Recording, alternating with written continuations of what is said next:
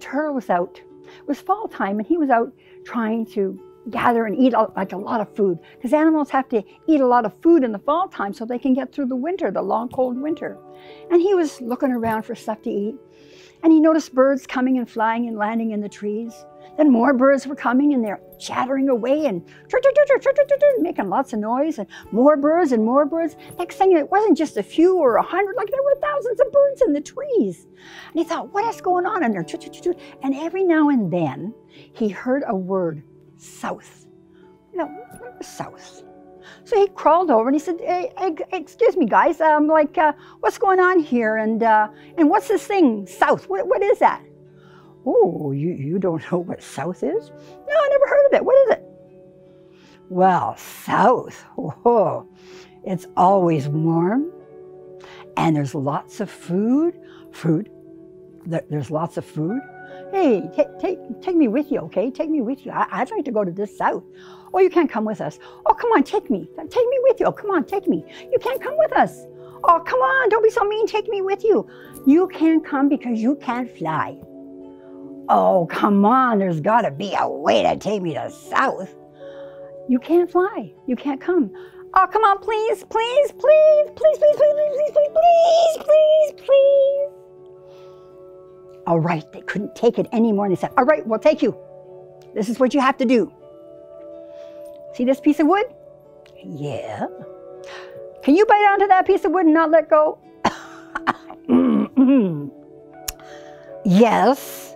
When I bite onto something, I don't let go until I want to. All right. You bite onto that, and then there will be a bird on each end, and we are going to lift you up and take you, and we'll fly you south with us. Yay! So he bit onto that log, and you know, turtles don't have teeth, but when they bite, they bite. He had a grip on that log, and they lifted him up, and he was getting higher and higher, and he's thinking to himself, oh my goodness, this is wonderful. Oh my goodness, I didn't know there was a pond over there. Look what, look, it's way over there. Oh my goodness, this is awesome. And they were flying along and flying along and flying along, and he thought, whoa, hey, when are we going to get to the south? Like, how long is this going to take? So he looked up at the one bird, he goes, The bird just ignored him.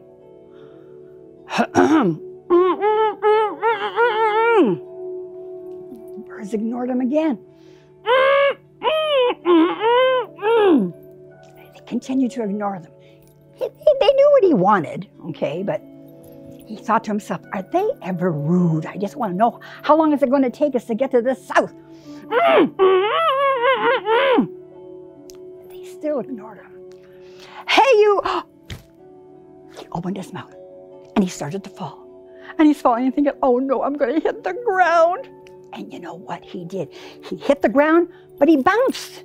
And when he bounced, lucky for him, there was a pond. He swam down to the bottom, stuck his head in the mud just like that, and went to sleep for the winter. Hey, wait a minute. How can he breathe all winter? I'll tell you how. He can breathe through his butt.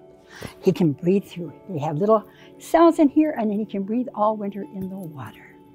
That is, he didn't get to fly south, but he was kind of close.